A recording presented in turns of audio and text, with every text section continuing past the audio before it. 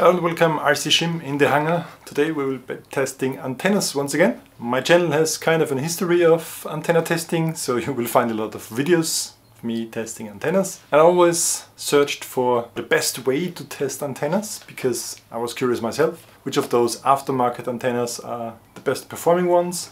And with DJI's digital system, the SRT files, the subtitle files, they tell you a few times per second about the bitrate, and the bitrate is the best way to measure how good of an RF signal you get on your digital goggles, to log the data and to have them in a chart and compare them like as efficiently or as exact as you can. So let's jump into the Excel spreadsheet on my laptop. I know now which are the best for me, and that was kind of the point for me. And also I wanted to share my results because I'm really happy with how this turned out. So let's see you on the other side. I have the distance and each of my testing I got the data.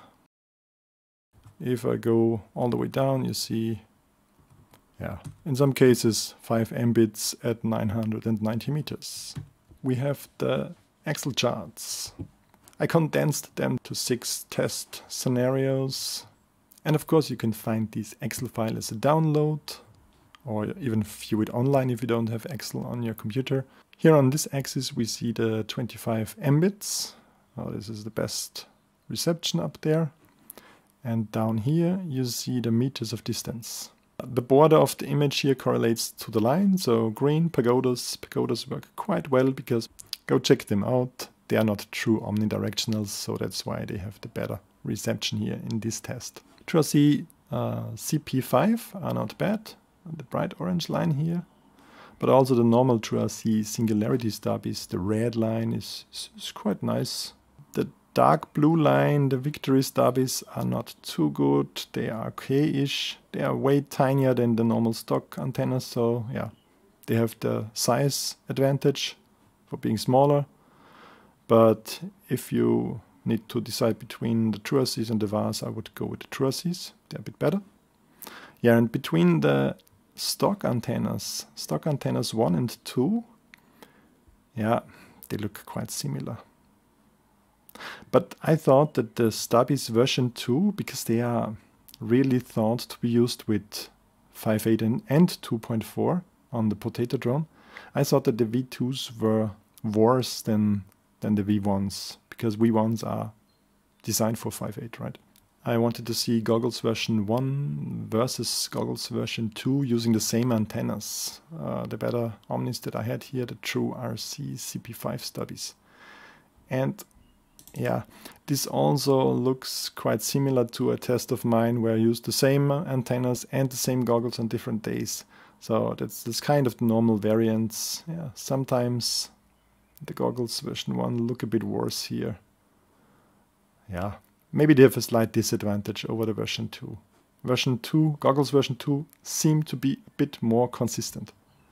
Here just a quick look at this test. You see this test is more or less useless because in 1 kilometer you cannot test the directional antennas too good. They don't differ too much. Directional antennas compared. TrueRC XR Mark II. Thanks Hugo from TrueRC for sending me this for review. No money was in exchange other than me buying antennas from him and he giving them as an extra. So thanks for this.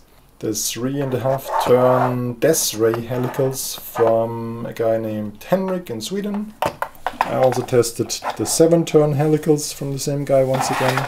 Cyclops 2 video aerial systems. I've been using those 3.5 turn helicals now for 2 or 3 years, and they worked exceptionally well, give me every time the best signal, like enough confidence.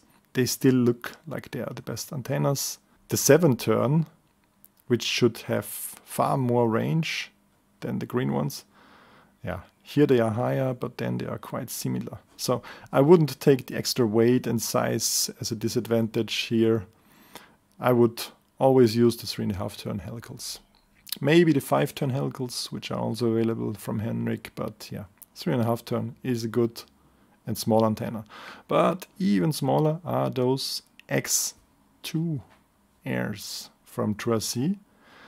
the violet line, and this is here, and this is not too bad, especially down there in the far reach of my test, like 1.9, 1.8, 1.9 kilometers. They're all quite similar. The bottom ones are once again VAS Cyclops version 2 and the normal iFlight Crystal HD, the patches that are hidden behind this faceplate here. So the red is the faceplate patch and the bright blue is the VAS Cyclops 2. So they are not so good. Between these two, I would rather choose the crystal patches, or in that regards the similar XC HD2 faceplate patches. They are just convenient because they don't increase the size of your goggles and they have similar range than the Cyclopses. I will be using those TrueRC XRs from now on because they are not too much worse than the 3.5 turn helicals from Henrik, but they are way smaller. Yeah, it's like really small compared to this. What I don't know yet is how much better are the 3-turn helicals in terms of beam width and flying on your side or behind yourself. That's maybe where the green ones are better than these here. Once again, the iFlight patches versus the 3-turn helicals. This was always my lazy situation when I didn't want to use a long-range antenna and have it like ultra portable. Then the price you pay is the blue line is further down and giving you less of a good signal far out. Whereas the orange line you see is very, very good. And here I tested the death rays on 2 different days. So green and orange, same antennas, same everything. So that's about the accuracy of my testing here. You see those green and orange line is quite close to each other. That's how it should be. When flying with the TrueRCs, for example, or the XC HDs or the crystals, you have 2 ports for the patches and 2 ports for the Omnis. The idea is that with the Omnis you can get good coverage on your side or behind yourself, and with patches good coverage in front of you. There are a lot of tests in the internet that tell you where the Stubbies should be placed. And when you take a look at the product picture of Hugo, TrueRC has the Stubbies on the bottom. So that's what he suggests, using them on the bottom. I tested it, Stubbies on the bottom, Stubbies on the top. Stubbies on the top make more sense to my understanding.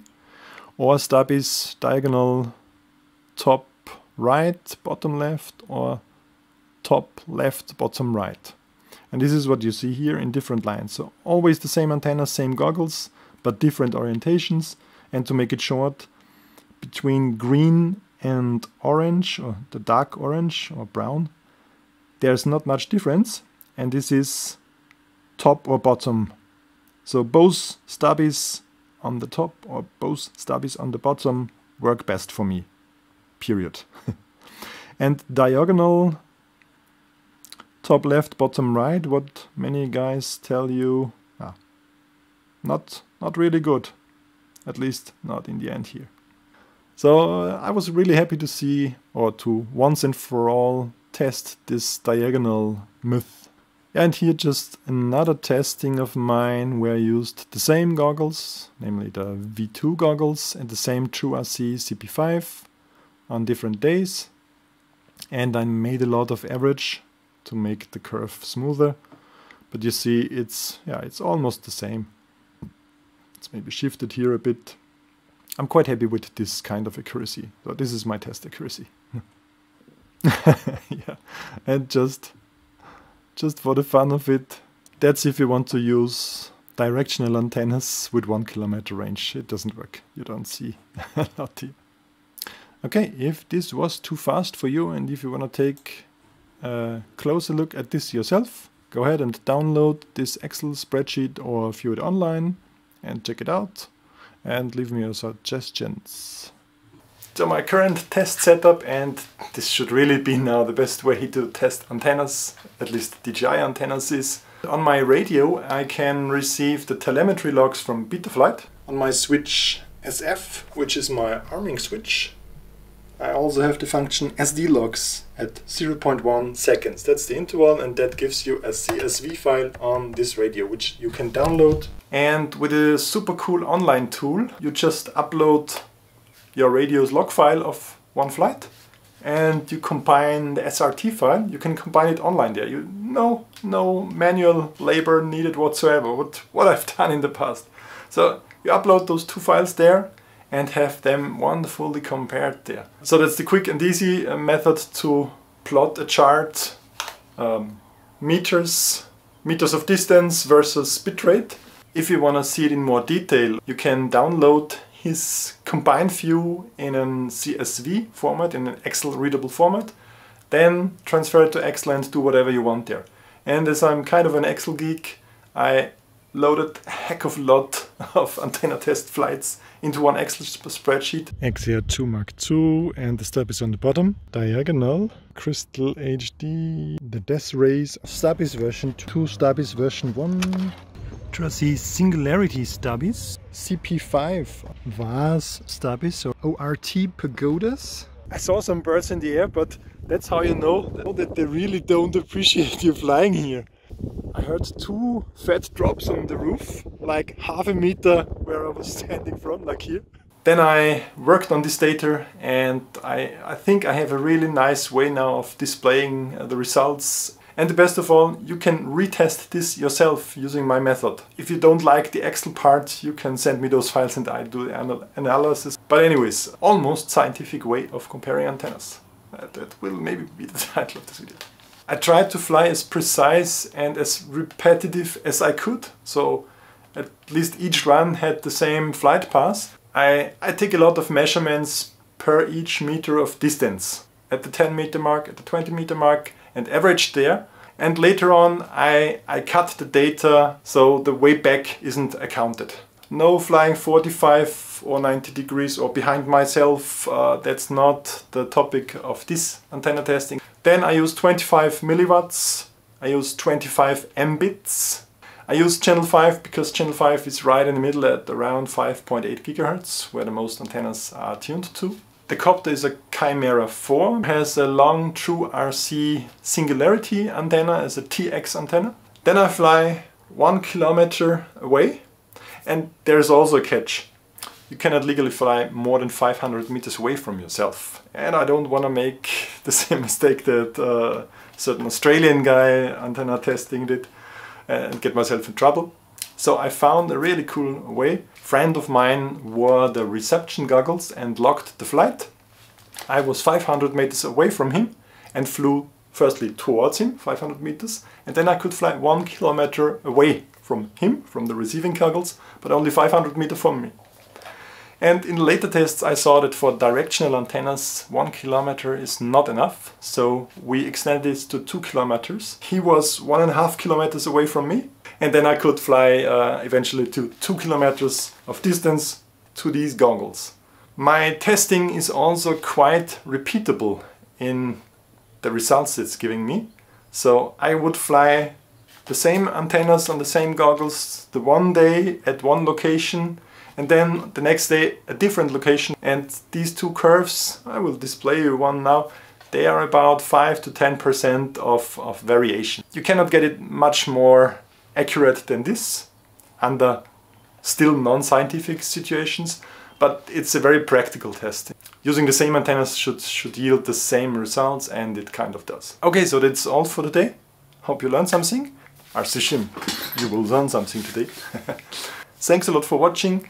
Please remember to help my channel by thumbing up this video, by subscribing if you haven't. If you want to support me even more, you can check out my Patreon wall. I post things like the results of this video, the antenna tests. I give away results there way early. At least if you're in Europe and if you want to buy stuff from an FPV shop, there's only one that I do an affiliate link system with, and it's fpv24.com, German-based shop. You don't need to buy any of these antennas there, but if you use my general affiliate link, it would help me.